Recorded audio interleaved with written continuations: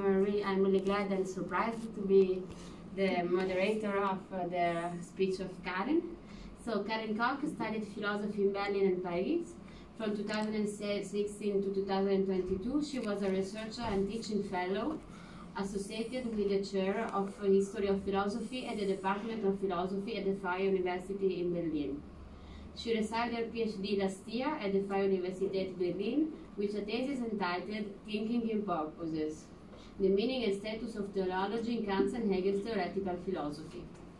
Her thesis will be published next year in the Hegel Studienbeiheften con Meiner Verlag.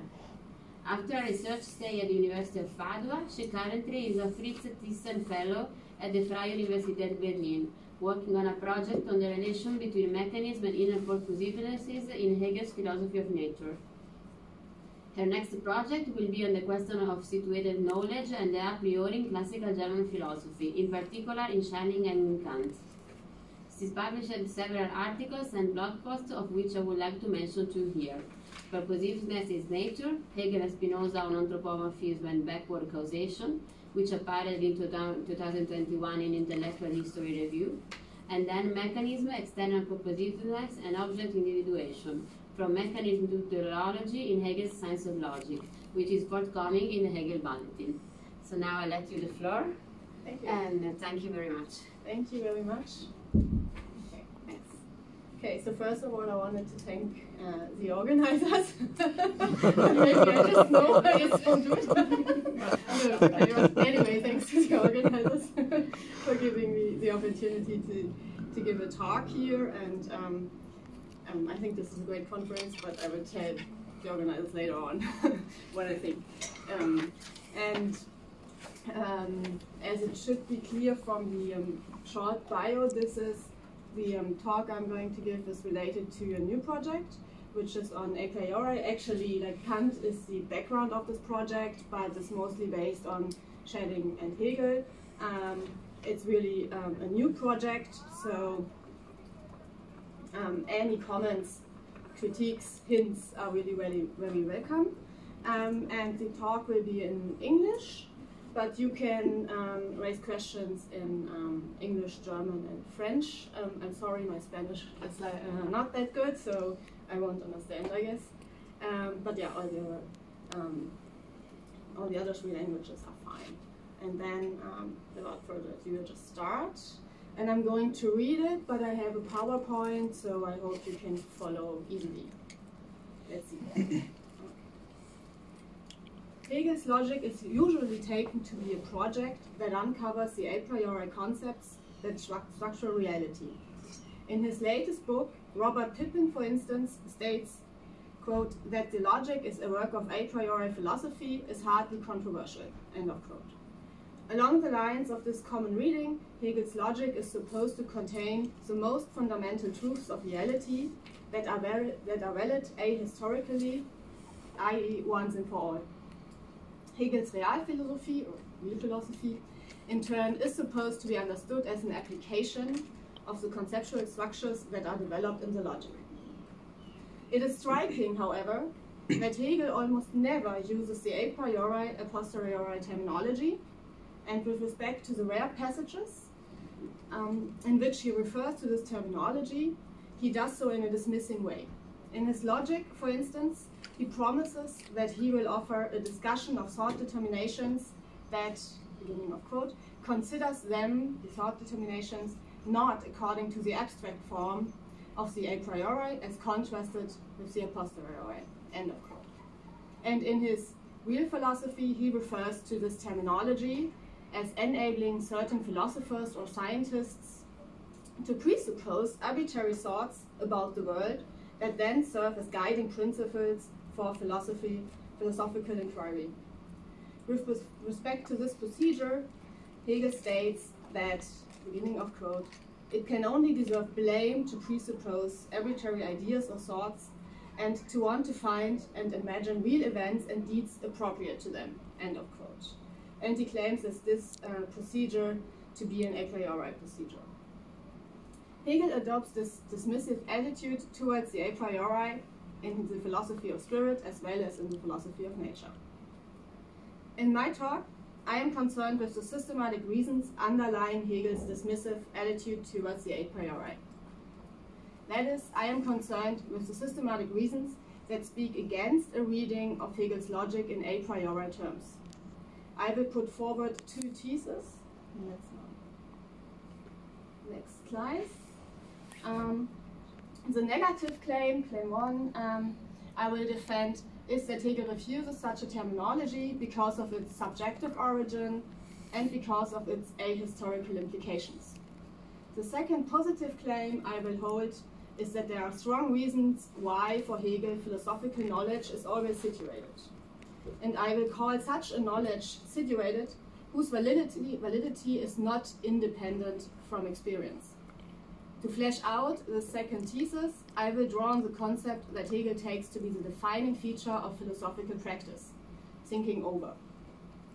And I shall announce, or I would like to announce, or I'd like to say now, that the second thesis, where I will draw on the on thinking over, on Nachdenken in Hegel, there I only announce or point to this positive claim, but I can't elaborate on this claim in total because it rests on a theoretical conception of gaining knowledge that I would have to elaborate on. But yeah, so it's just like pointing a hint to something I would have to do next then.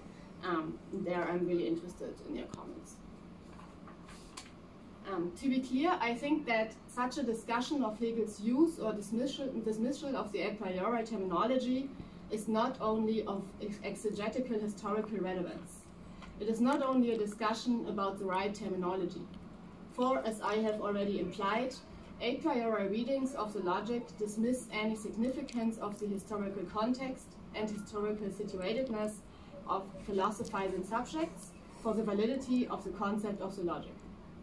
I will, however, provide, or I hope to do so at least, plausible arguments speaking for a reading of Hegel according to which Hegel takes the historical situatedness of philosophizing subjects into account, even in his logic. That might be controversial, but we will see later on. Consequently, I will provide arguments speaking for a reading of the logic according to which the logic itself represents situated knowledge. Along these lines, I understand the notion that I put in the title of my talk, Historical Objectivity, to refer to a reading of the logic that takes the concept of the logic to be situated. I think that this makes Hegel interesting for contemporary feminist calls for considering the historical and social situatedness of philosophizing subjects for philosophical theory. In my talk, I will proceed as follows. First, I will briefly discuss the meaning of the notion of a priori that is relevant in Kant, and which I think is at stake in Hegel's remarks on the a priori. In the second part of my talk, I will draw on a comment by Hegel on Kant's metaphysical deduction of the categories. I will argue that Hegel complains that Kant did not succeed in deriving the categories, but that against what one might think first, Hegel's complaint does not imply that he thinks we actually need an a priori derivation of the categories. And in the third and last part of my talk, I provide reasons why we should understand Hegel's derivation of concept determinations, why we should not, that's important, why we should not understand Hegel's derivation of concept determinations in an a priori manner. So I start with the first part of my talk, Kant and Hegel on the a priori. One of the most prominent definitions of the a priori in the critique of pure reason is to call such a cognition a priori that is independent of all experience. Kant contrasts this kind of cognition with cognition a posteriori, that is cognition, as Kant calls it, that is merely borrowed from experience, and as such not independent from experience. Let us unpack these definitions a little bit. In characterizing a priori cognition as cognition independent of experience, Kant does not refer to cognition that could somehow be gained by subjects before they actually enter the realm of experience, as opposed to cognition that could be gained only within the realm of experience. In contrast, subjects gain each kind of cognition, a priori and a posteriori cognition, within the realm of experience. A priori cognition does not even imply, in Kant, that we do not need experience at all in order to gain such a cognition. In fact, Kant stresses the importance of experience for both kinds of cognition. And that's the first long quote. Kant says, "There is no doubt whatever that all our cognition begins with experience. For how else should the cognitive faculty be awaked into exercise if not through objects that stimulate our senses and in part themselves produce representations, in part bring the activity of our understanding into motion to compare these, to connect or separate them, and thus to work up the raw material of sensible impressions into a cognition of objects that is called experience. As far as time is concerned, then, no cognition in us precedes experience, and with experience, every cognition begins." End of quote. Only experience sets our cognitive activity capacities in motion, which is a necessary condition for gaining cognition, whatever kind of cognition it is. That's how I understand this quote. In this sense, experience is a necessary condition also for a priori cognition. The distinction between a priori and a posteriori cognition rather concerns the role of intuition, Wahrnehmung, being part of experience but not part of our conceptual faculty in justifying the very cognition. Whereas a posteriori cognition is verified or falsified by intuition, a priori cognition cannot be verified or falsified by intuition. It is helpful to put this distinction in terms of the Genesis validity distinction. While we do not need experience in order to gain cognition at all, that is for the genesis of cognition, a priori cognition is valid independent of experience. Thus, according to this distinction, Kant differentiates cognition that is valid independent of experience and hence non-falsifiable from empirically contingent falsifiable cognition. According to Kant, philosophical cognition is a priori cognition par excellence. This was already the next slide. This a priori terminology has two implications. Next. The first is that concepts that are a priori are of subjective origin in Kant, so I'm talking about Kant still. And the second is that concepts that are a priori are ahistorical. Let's draw on the first feature first, that is the subjective origin of a priori concepts. According to Kant, a priori concepts are concepts that are given only in the understanding of a rational subject. That is, these concepts are not somehow taken from the realm of experience. It is helpful to contrast a priori concepts with a posteriori concepts in order to unpack what is meant by a priori concepts not being taken from experience. In contrast to the concept of a dog, for example, where, quote Kant, we always have experience at hand, end of quote, because the content of the concept of a dog refers to the intuition of an empirical entity we call a dog, a priori concepts, the categories do not refer to specific empirical entities since their content is not drawn from the realm of experience.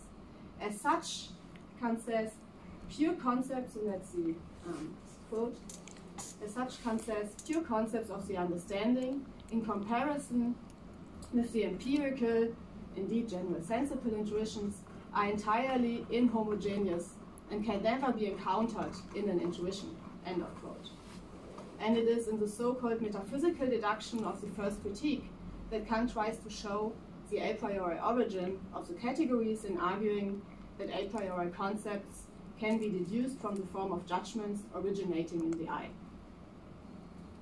To sum up, according to Kant, experience sets our mind in motion. Experience is in this sense necessary for the subject becoming aware of the categories, but experience does not contain anything of the sort of the categories. In this sense, the categories are subjective. They have a purely subjective origin. And now I turn to the Second feature of a priori concepts, that's a feature I called the ahistoricity. Against this background, it is easy to see in which sense the a priori concepts imply an ahistoricity in Kant. A priori concepts represent something that is given independent of experience, and as such, these concepts do not change or alter as a result of experience. It is rather the clue of Kantian philosophy to establish a priori categories on the grounds of which it is possible to gain cognition irrefutable in light of experience. In the following, I will call the inalterability and the irrefutability of a priori concepts and of a priori cognition, respectively, their ahistoricity. Consequently, a priori concepts and a priori cognition, respectively, are not situated concepts, or cognition in the sense that for the validity of such a priori cognition, the empirical context is not important. I think it is pretty clear that Hegel understands the term of a priori in the Kantian sense. Like I refer to the passages now where Hegel really uses the a priori. In his reconstruction, or in Hegel's reconstruction of Kantian critical philosophy, for instance, Hegel states that an element of the Kantian analysis of experience that does not, that's the quote, that does not stem from the empirical as such, belongs to the spontaneity of thinking or is a priori, end of quote. I think we are safe to say that Hegel means by an element that does not stem from the empirical as such, and that he calls a priori, such an element of the Kantian theory that is neither verified nor falsified through experience. The rare passages in which Hegel uses the notion of a priori himself confirm this understanding. In his philosophy of nature, for instance, Hegel argues against the truths of the actually wrong physical hypothesis of an imperceptible material heat, Wärmestoff. Back then, physicists claimed that there exists a material heat that is independent from other materials, and they claimed that this material heat is not perceptible. Hegel complains here that the assumption of this material heat being imperceptible serves to, first quote, make the physicist's claim of the independence of heat as a matter empirically irrefutable, end of quote. He points out that as a consequence, the experience of the actual vanishing of heat is explained by physicists as a mere concealment or fixation in a state of imperceptibility, and that the experience of the actual occurrence of heat at places where heat was not formally present is explained as an emergence from mere imperceptibility. Hegel thus concludes that, that's the second quote, it is in this way that the metaphysics of independence is set up against the experience mentioned, and there Hegel means the vanishing or appearance of heat, and presupposed a priori. In this quote, Hegel connects the a priori terminology with the claim of an assumption being empirically irrefutable. He thus understands a priori claims as claims that can neither be verified or falsified by experience. Now, turning to the second part of my talk, I will draw on a comment of Hegel on Kant's metaphysical deduction of the categories, that is, on Hegel's comment of Kant's a priori deduction of the categories.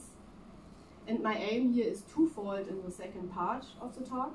My first goal is to show that a reading of the quote of Hegel's stance towards Kant's metaphysical deduction of the categories that might be obvious against the Kantian background is not the only possible and plausible reading of this comment.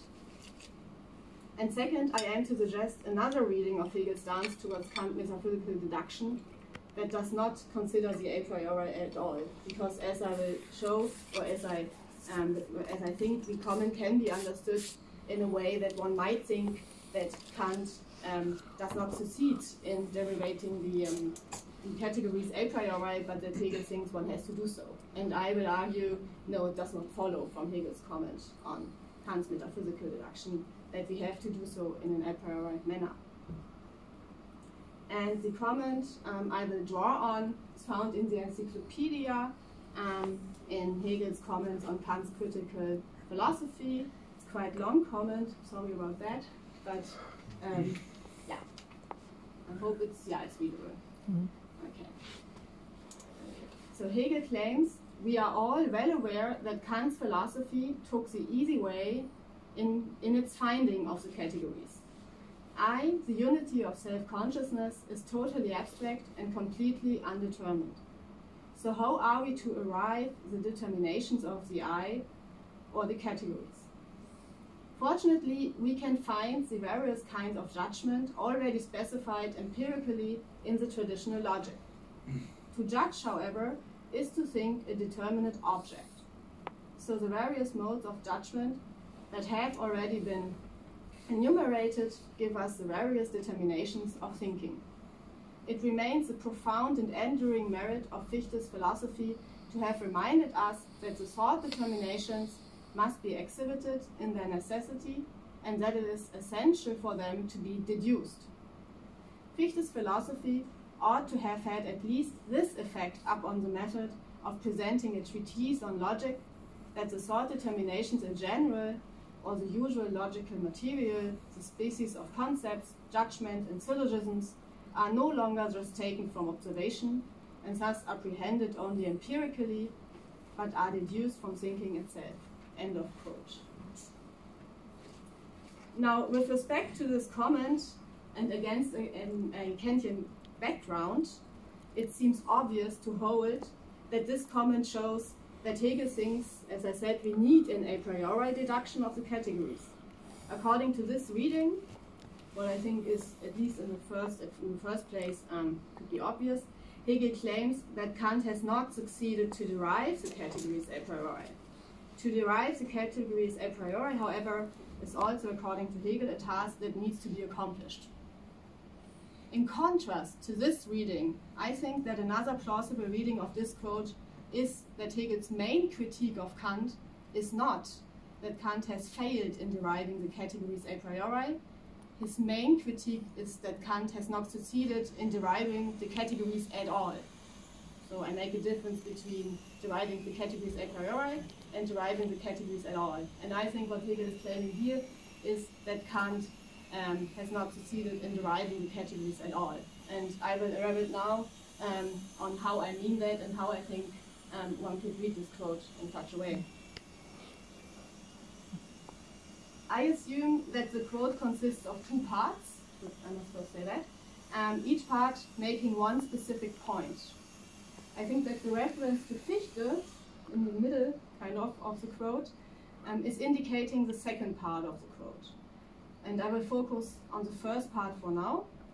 As I mentioned, the task of the metaphysical deduction in Kant is to show the a priori origin of the categories.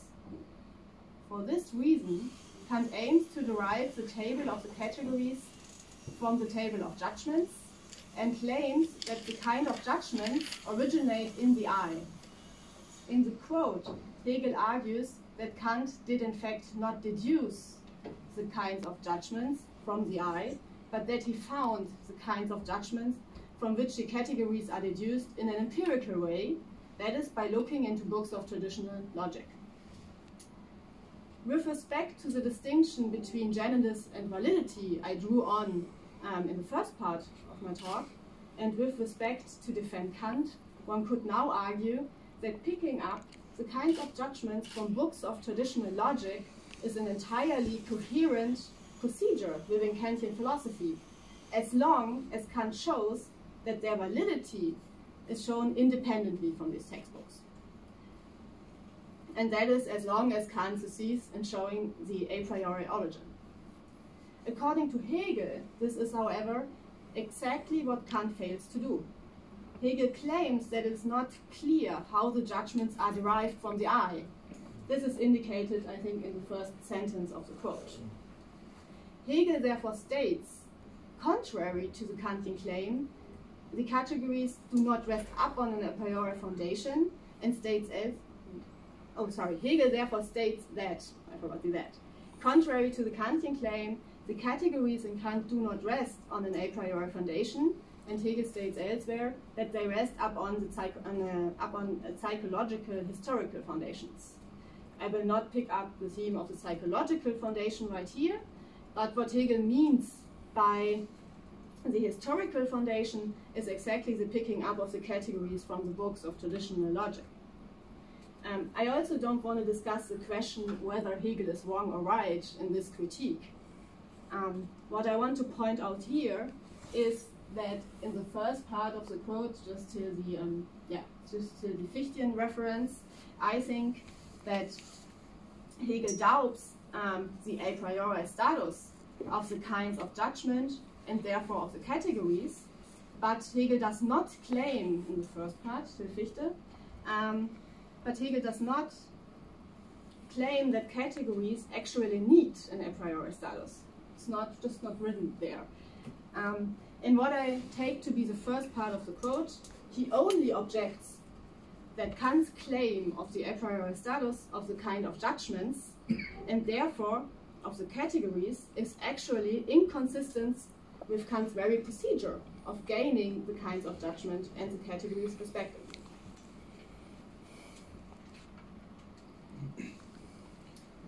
Now, a possible rejoinder to my reading now, could be that the affirmative reference to Fichte in the second part of the quote, or what I take to be the second part there, implies that Hegel is of the opinion that the kinds of judgments and the categories respectively do need an a priori status. In response to that, note that in the quote Hegel does not use the term a priori. He does not claim that the categories need an a priori status. What he does claim instead is that the categories need to be deduced. That is what I take to be the second point of Hegel's criticism of Kant. Kant was not able to deduce the categories. Now the guiding question for the second part here of my talk is, what does Hegel actually mean by deduce? No, slide. It seems to be clear to me that Hegel refers to this notion in only one specific Kantian sense. I first discuss the Kantian meaning of the term and then show what meaning of deduce Hegel draws upon. In the Critique of Pure Reason, Kant presents two deductions of the categories. The first one is the metaphysical deduction, as already mentioned, and the second one is the transcendental deduction of the categories. Whereas the metaphysical deduction is supposed not only to show the subjective origin of the categories, but also their completeness, the transcendental deduction is supposed to show that we are justified in applying the categories to appearances. I deal with the meaning of the second deduction, the transcendental deduction, first, since I think with respect to Hegel's project, we can leave this meaning of deduction aside quite easily. With respect to the transcendental deduction, Kant refers to the juridical meaning of the notion deduction. A deduction is supposed to establish the entitlement or claim or legal claim of something. Against the Kantian background, a deduction is supposed to establish the entitlement of implying the categories to the realm of appearances. This establishment is Kant's goal in the transcendental deduction. The transcendental deduction shall prove that the a priori concepts, the categories, really obtain to the realm of appearances, and that we are therefore justified in applying the categories. Hegel, however, does not ask the Kantian question whether we are justified to apply conceptual structures to appearances. This is because Hegel is not of the opinion that we first have to investigate into our cognitive capacities in order to see if or in which sense categories are suitable for cognition. Hegel thinks that this is the wrong procedure right from the beginning. Thus, Hegel cannot use the term deduce in this Kantian sense of showing the justification of the application of concepts. Now, the first deduction, the metaphysical deduction, has two tasks to show. the a priori origin of the categories and their completeness. I have only concentrated on the first task so far, and according to my reading, Hegel has made his point about Kant's failure to the accomplishment of the first task, the task of showing the a priori origin of categories in the first part of the quote. That means I read Hegel as being concerned with Kant's fulfillment of the second task of the metaphysical deduction when referring to Fichte. Thus, according to my reading, in the second part of the quote, Hegel is not concerned with Kant's claim of the origin of thought determinations, but with Kant's claim to their completeness. Now, according to Kant, we succeed in showing the completeness of the categories when we succeed in showing their systematic connection. Oh, sorry, this was this one. And now quote Kant. This division of the categories is systematically generated from a common principle, namely the faculty of judging, and has not arisen rhapsodically from a haphazard search for pure concepts, of the completeness of which one could never be certain, since one would only infer it through induction, without reflecting that in this way one could never see why just these and not other concepts should inhabit the pure understanding. End of quote. Thus, I take the quote to show that Kant thinks, to show that the metaphysical deduction should also justify the completeness of the categories, and that they are complete when we found the systematic connection between the categories. And I think that Hegel adopts the term deduce in this Kantian sense. Thus, Hegel means by deduce the procedure of showing the systematic connection of concepts and not of showing their a priori origin or justifying their application to appearances. And note that this fits well to Hegel's remarks in the introduction preceding this part of the encyclopedia. In the introduction, Hegel remarks that a logic needs to be a system in which the concept determinations are in a conceptual relation to each other, and he claims that concepts are only justified when their systematic connection is shown. And that's the quote there on the slide. That's Hegel. A conceptual content has its justification only as a moment of the whole, outside of which it is only an unfounded presupposition or a subjective certainty. End of quote. By deducing categories, Hegel means thus that thinking has to show how the concept determinations are systematically connected, and against a Hegelian background, this means thinking has to uncover the conceptual content, the own peculiar content of the concepts. Thus, in the second part of the penultimate quote, of the long one, I think Hegel is rather concerned with the derivation of the categories in the sense of uncovering their systematic connection than with their origin. To sum up, whereas in Kant, deduce has three meanings, showing the a priori origin of categories, showing their systematic connection, and justifying their application, I argued that, according to Hegel, deduce refers to the meaning of showing the systematic connection of the categories, or in Hegel's terms, concept determinations. However, deriving concept determinations in the sense of uncovering their conceptual connections does not necessarily mean that we have to do so in an a priori manner. So I think there's a difference. These are two different points, I would say. And now I turn to the last and third part of my talk, and I have 30 minutes, but the Pablo said it's like 40 minutes or 45, just that you know. 45 with the discussion. Oh, really? 1 hour. 1 hour. 1 hour. Yeah. So it's 1 hour. Because it's plenary, it's not the... Because it's plenary, I'm sorry. Okay. No, don't worry, it's just that you know. I'm sorry, I'm new here. Yeah, no, that's fine. Okay. Now I turn to the third part of my talk, and I still have a little bit of time, which is great. Okay. After having argued for there being logical room for another reading of Hegel's critique of Kant, in the third part of my talk, it remains to be shown why we should not understand the derivation of concept determinations in an a priori manner. Thus, I understand my talk as such that I argued in the second part that there's logical room for another reading of the comment, of Hegel's comment of Kant's metaphysical deduction, and now I want to show that the reading of the derivation of concept determinations shouldn't be understood in an a priori manner. For this purpose, we call the two implications of the a priori I mentioned in the first part of my talk, the subjective origin and the ahistoricity of a priori concepts and a priori cognition, respectively. I will argue now that Hegel does not subscribe to either of these implications. I focus on the feature of the subjective origin first, again, because I think we can leave this feature aside more easily with respect to Hegel's project.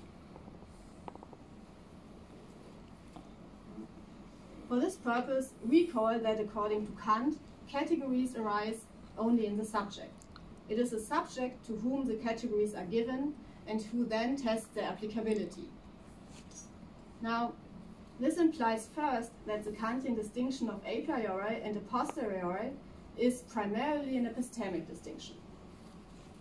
Against the background of this distinction, Kant shows how are we able to gain cognition of the realm of experience and what kind of cognition we are able to gain. In his logic, Hegel, however, does not start with epistemology, but with metaphysics. To call his logic a priori, therefore, seems inappropriate. Second, it is one feature of the strict line Kant draws between the subjective and objective side that categories can never be encountered in intuition. That was a quote I had before in the first part of the talk.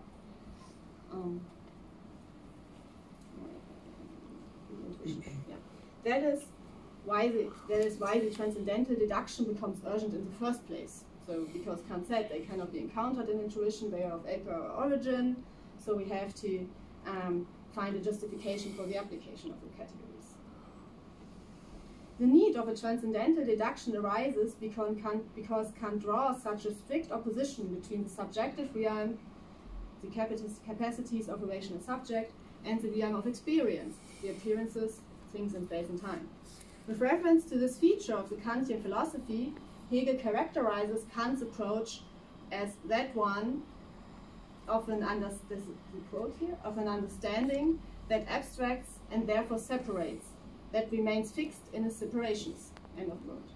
The logic, however, does not have this opposition as its starting point, and one can read the whole phenomenology that shall serve as an introduction into the logic as a project of overcoming the very opposition, and therefore also of overcoming the only subjective origin of categories, or in Hegel's terminology of the concept determinations.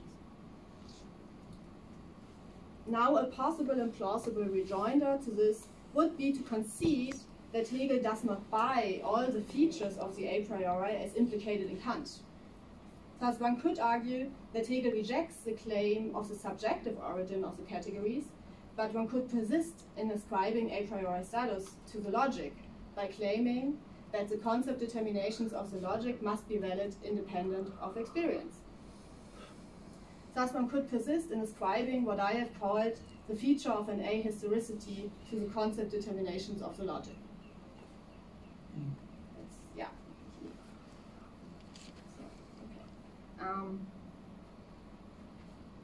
First, I think that the textual evidence speaks against such a claim. In my view, Hegel's polemic comments on the a priori in the real philosophy and his claim right at the beginning of the logic, according to which the logic considers the thought determinations apart from the abstract form of the a priori, do not support such a reading. Second, I think there are systematic reasons for why Hegel does not hold on to the ahistoricity feature either. As announced in the introduction, I will draw on the notion of thinking over, nachdenken, in order to make my case. Hegel uses the concept thinking over terminologically insofar as he claims thinking over to be the defining feature of philosophical activity. That's in the encyclopedia in the first part of it, in the introductory part.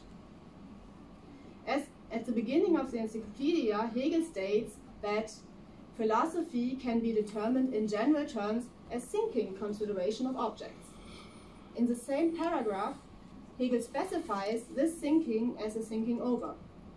It is thinking over that is, according to Hegel, the principle of philosophy, and that has thoughts, and one might add here concepts, as such as its content. In the last paragraph, I argued that according to Hegel, the derivation of conceptual determinations is about uncovering the peculiar content of concepts. Consequently, thinking over, nachdenken, is the activity we should pursue when we are aiming to gain cognition about the conceptual determinations that structure reality. So the last guiding question now, or the guiding question of this last part now is, what does thinking over actually imply, and how does thinking over relate to experience? And here I rather make a suggestion we can discuss then later on. As I have already said, I can't provide a whole theory right now. In ordinary everyday language, thinking over implies that it comes after a certain experience. That means you cannot think something over that you have not experienced yet. Assume, for instance, you reacted in a specific situation in a way that does not fit your usual behavior pattern. Like assume you are usually a quiet, rather shy person, but in this one situation you got really angry and shouted at the other person involved in the situation in a way in which your own behavior surprises you. This would be a situation where you would say, I need to think over why I reacted in such and such a way. Along these lines, thinking over relies on certain experiences already made, and that we try to understand. I think this is exactly the direction Hegel takes by making thinking over the principle of philosophy. Thinking over is about considering experiences we have made and that we try to understand. Note, however, that spelled out like this, we do not already have a distinguishing feature from the Kantian strategy. Kant could hold the same without giving up the a priori terminology. In contrast to Kant, however, thinking over implies for Hegel that it transforms our sensations, feelings, or notions into concepts or thoughts. And by doing so, thinking over gains insights about their true content. Yeah, almost done. Sorry, I'm lost here. Sorry about that. Okay, now what is important for my argument is that what is transformed by changing a sensation, for instance, into a thought, is, according to Hegel, not the content of our former sensation, but the form through which we receive this content. And that's now this quote. Whatever kind it may be, the content that fills our consciousness is what makes up the determinacy of our feelings, intuitions, images, and representations, of our purposes, duties, etc., and of our thought and concepts. Hence, feeling, intuition, image, etc. are the forms of this content, the content that remains one and the same, whether it be felt, intuited, represented, or willed, and whether it be only felt or felt, intuited, etc., with an admixture of thought, or whether it is thought quite without any admixture. An example might help in illustrating what Hegel actually means by this quote. The appearance of a lightning in the sky is an intuition. As such, it does not yet tell us much about what a lightning actually is. If we want to know what really constitutes a phenomenon, we need to think this phenomenon over and investigate into its causes. The result of our reflection is no longer a simple sense impression, but a content which we have brought into a conceptual structure. What is specific about philosophy, then, is that philosophers think the concepts over that we have gained in specific experiences of this kind. That is, in our lightning case, they think over the concept of a specific cause with respect to our case, the lightning. They would think over the concept of electricity. And that is what Hegel actually does in his philosophy of nature.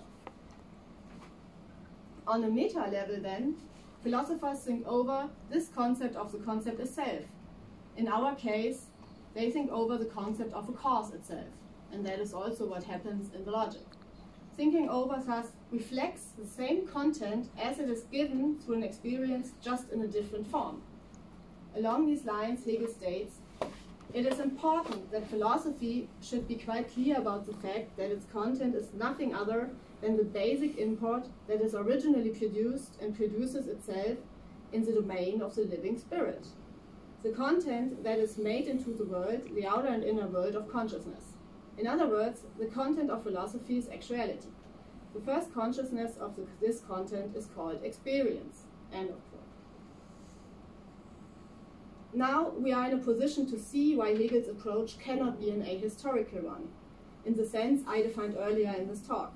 That is, we are in a position to see why Hegel's approach cannot be one that uncovers conceptual structures that are independent of experience. It is because, according to Hegel, in experience and in philosophy, the content that they are about remains the same. Against the background of my talk, it is clear that this is a direct move against Kant. In Kant, the content of the categories is not the same as the content of experience. That's why we needed a transcendental deduction in the first place. And this is the very reason that Kant allows to claim that there is a priori cognition, cognition that is valid independently of experience. Oh, sorry. Okay, and then thank you very much for the attention. Sorry. Thank you very much. You were perfectly in time. So congratulations. And now we can open the floor for the question. The first one is from Prof.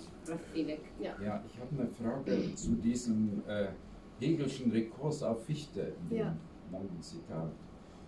Sie haben zu Recht das Problem der Deduktion angesprochen. Mhm. Nun würde ich da noch einen Zusatz machen. Ja. Und zwar, wenn Sie über Deduktion nachdenken, und das geht auch in Hinsicht auf Kant, da geht es um den Anfang. Das haben Sie nicht erwähnt. Meines Erachtens kritisiert Hegel dort, dass Kant keinen Anfang der Philosophie legitimiert. Und wenn Sie keinen Anfang haben, können Sie nicht deduzieren. Das ist aus meiner Sicht der Hauptschlag, den er dort gegen Kant führt, und zwar gerade mit dem Denker, der tiefschürfend über den Anfang nachgedacht hat, nämlich Fichte. Mhm. Also ich lese das als eine Attacke auf das Fehlen der Legitimation des Anfangs bei Kant. Mhm. Okay, ja. Deduktion, da stimme ich zu. Danke. Ja. Aber das liegt daran, wenn ich einen Anfang habe, dann habe ich eine andere Form von Deduktion als die juristische Legitimation, die Sie gebracht haben. Ne? Ja, ja, ja. Okay, ja, danke. Danke für den Kommentar. Ich würde das jetzt, also Sie können mich sonst gleich nochmal korrigieren, weil, also ich lese jetzt verstehe den Kommentar jetzt gar nicht mal in dem Sinne im Widerspruch zu dem, was ich gesagt habe, sondern eher genau als Ergänzung, oder dass der eigentliche Punkt der ist, mit Fichte gemacht wird, der dieses Anfangs. Aber den Punkt könnte ich ja sogar aufnehmen und trotzdem das vertreten, was ich vertrete. Ja, so? Ja, okay. Nee, ist ein guter Punkt. Das würde ich einfach übernehmen und mit einbringen. Ich hatte mich nur auf die anderen Sachen, also auf diese Deduktionsbedeutung konzentriert, weil Zeitmangel und das war der Fokus, genau. Ja, danke. Ja.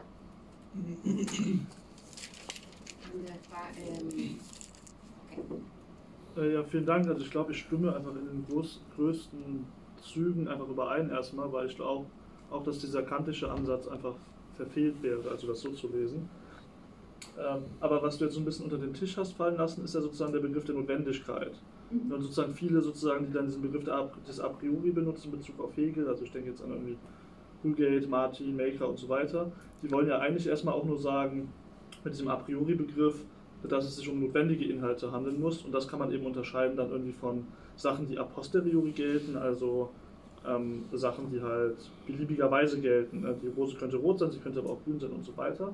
Und jetzt würde ich gerne wissen, also würdest du das auch so sehen, dass das sozusagen, wenn man das mit a priori meint, wie es halt viele tun, dann ist es erstmal unproblematisch, und dann die Anschlussfrage wäre, wie bringst du dann sozusagen diese historische Sichtweise im Zusammenhang mit dem Begriff der Notwendigkeit, den Hegel ja wirklich, also ich habe das irgendwann mal gemacht, es gibt glaube ich in den ganzen gesammelten Werken 30 Stellen oder so, wo begreifendes Erkennen oder begreifendes Denken fällt, und an fast allen Stellen kommt immer Notwendigkeit, und dann würde ich jetzt einfach sagen, scheint sehr wichtig zu sein, dann müsste man klären, was damit gemeint ist noch und wie das mit der Historie zusammenhängt. Danke. Danke. Yeah, that's right. Maybe I answer in English because I don't know if you all understand German. Okay, so he asked about about the concept of necessity, because one would say that a priori is connected with necessity, and that's true. I mean, that's also in Kant the case, that a priori and necessity there's a strong connection between both. So what I argued, what one cannot do is saying necessity refers to they necessarily apply. This wouldn't be another meaning, because so that would be the reason, or the task of the transcendental deduction by Kant, to show that they necessarily apply to real appearances. So in this sense, it's not necessary, and then one would. So I rather have like another question then to you. What is meant with necessary then? And I would say, I mean, it is true that Hegel also uses the notion of necessity really, really often, also in the logic and all this. But as I said, I wouldn't say that this means they necessarily apply. I would say what he means by this is, or that the concept of necessity is connected with uncovering the conceptual relations between concepts. That would mean, for example, when we gain knowledge via thinking the concept of inner purposiveness, for example, we understand how this concept of inner purposiveness relates to external purposiveness, to chemism, to mechanism. And in this sense, and these connections are necessary. So that would be another, this is my reading of it. And the second, related to this, is your second comment on the historical contingency. Yes.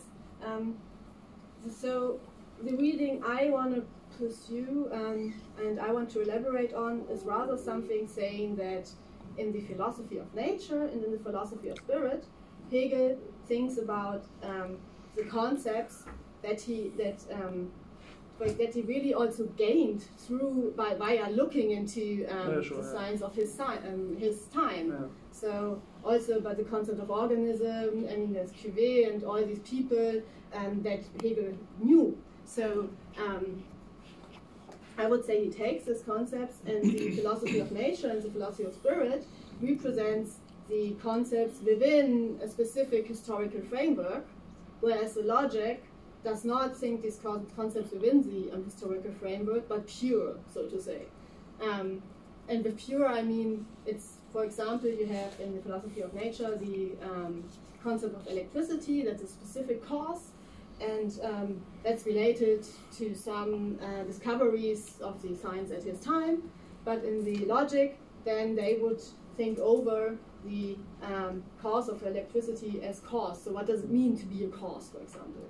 And in this sense, the logic does not relate to the historical background, but it doesn't mean that the concepts are not somehow related to this historical background. So that would be like, of course I would have to say and elaborate more on this, but this would be the direction I want to go. Okay, but would you say that the concepts in the philosophy of nature doesn't get top-down deduced, but rather you have like a set of concepts and then you have to like puzzle in some sense and see the connections? Would that like be your answer? Top-down deduced? Yeah, like you have the concept of space and then you think about space and then somehow you come to the concept of time and so on. Yeah, well, so what I want to avoid is saying something that here we have the logic, and somehow Hegel sat there at his desk and thought about, like, somehow imagined all the concept of the logic, and then, wow, it fits really to the philosophy of nature and to other, discoveries. I don't want to do that. No, not apply, okay. But like, you get the concept of space. Ständige Nachfrage. No? Okay, then. No, wir haben nicht genug Zeit. Really short, probably. So you have the concept of space, and then you can apply it to like empirical phenomena. But you get like the concept of space, like you get the concept of etwas or begriff. But I really think it's not about application. I really don't think so. Okay. Then we have the question from Sasha Ines. Somebody else? No? Okay, no, I will yes, ask. Yeah. I will ask. I saw you first. No, okay. Thank you very much. It was really clear structure, nonetheless very complex. We have 15 minutes. We have still, no, it was Professor feedback. We have 10 minutes more because we started later. Ah. It was. No, yeah, thank you. It's a very complex topic, but it was really structured, and yeah, congratulations for that. That's what would you say about the idea that Hegel's dismissal of a priori brings Hegel to let's say a new concept of a posteriori? I mean, if we take the division, Kant's division of judgment, so you have synthetische a priori, main question, then synthetische a posteriori, experience, and analytical a priori, which is definition of analytical. But the empty space, what is not possible for Kant, it's analytical a posteriori. That's nonsense. So, what would you say about the fact that Hegel is it's empty space is totally nonsense for Kant, actually somehow becomes possible for Hegel. So to have the analytical a posteriori in the sense that the deduction becomes the name for analytical, and what you call historical is the name for a posteriori. Somehow, that we have this kind of analytical a posteriori deduction, and the second question, can you elaborate more on the historical objectivity? Because from your title of We have 5 minutes and 2 other questions. Okay, I just do it in the fast way. So, first response would be that it's interesting to put it in such terms, particularly a posteriori, but I don't think it's a good idea to think of the logic and the real philosophy in terms of a priori and a posteriori. I really think it's just a distinction that does not fit to both. And that, okay. And end of comment. Just to keep it short, we can discuss this later on if you want, but thanks a lot, And second, yes, that's true. I called it historical objectivity because first I thought I could elaborate more on the last part, on thinking over and the content-related transforming stuff. But then I thought, no, I would have to explain first a little bit more why I think I'm justified and where's the motivation to develop the thinking over account. So the historical objectivity would be, like in the project, a synonym for understanding concepts that are necessary and with necessary connections, and that are in the world, that structural reality, but to understand them situated nevertheless. That's what I want to refer with the historical objectivity, but it's true that in this talk, that's why I pointed at the notion just at the beginning to say what I understand by this, but it's true that I don't capture in this talk everything what is meant with historical objectivity. Thanks. Okay, perfect. 2 questions, less than 4 minutes. Yeah. So, based on what you said, you have this difference of metaphysical deduction, which involves showing a priori origin of the categories and showing their systematic connection, and then the transcendental one, which is justifying the replication. So Hegel takes just the second one of the metaphysical, which is showing the systematic connection of concepts as really meaning the concept of deduction.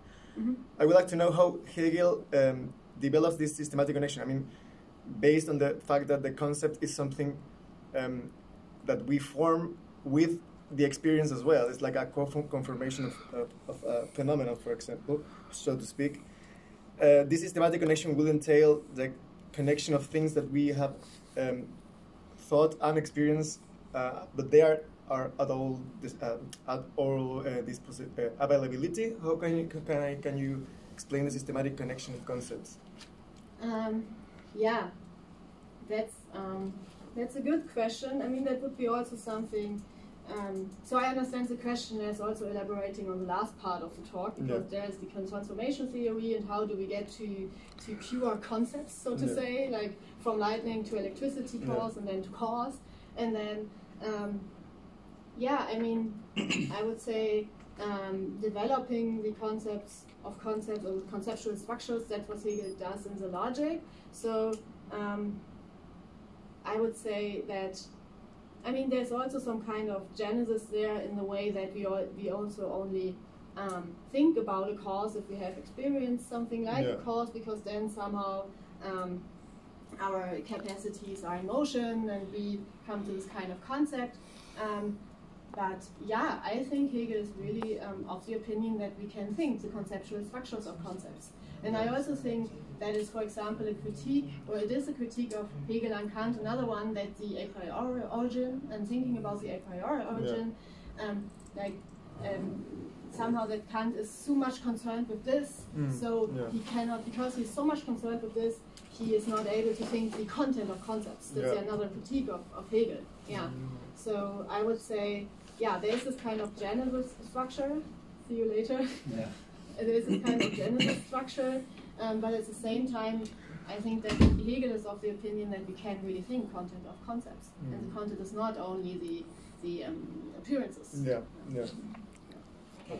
The other professor is starting, so if you can be super fast. I'm sorry about my English. My question is really simple. It's about the notion of effectivity. I think that when you... Effectivity? I don't know if that notion is translated in the same way that in Spanish, but it's existing, but in the totality. Thinking about the totality in terms of existing is the effectivity.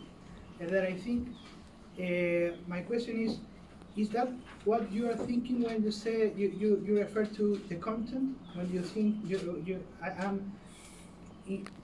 essentially my question is about the notion of idea and the difference between the notion of idea and the notion of concept, you know?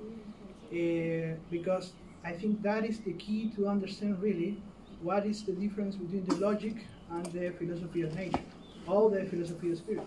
Because the logic itself is a structure, and a very peculiar structure, because it's a structure that has a purpose,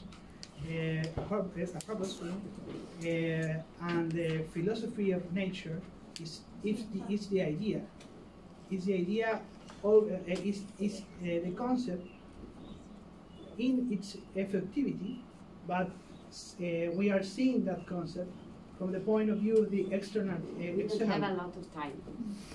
And the spirit is the same concept that's put in the internal, you know? Yes. About the mobility itself, not in these steps that you said much better than me. The chemist, then the electricity, then you have the student. Essentially, what is the role of the notion of idea in that? I would say that in the the role of the notion of idea. I would say in the logic, I understand the parts of the idea as actually being. So, I would say there is the conceptual development just until the idea, and the ideas I think are the most important. The most important passages, and I would say in a specific way all the other concepts of the logic are somehow grounded in the idea.